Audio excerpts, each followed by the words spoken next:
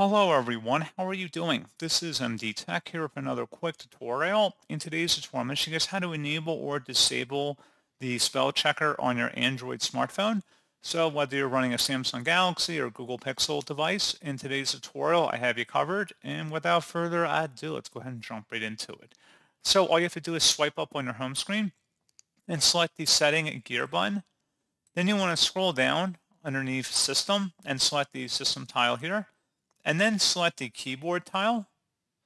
Underneath Tools, select Spell Checker. And if you want to enable or disable the spell checker, you can toggle this option on or off at the top. It's in this oval. If it's toggled to the right, it means it's on. If it's to the left and grayed out, it means it's disabled. And that's pretty much it.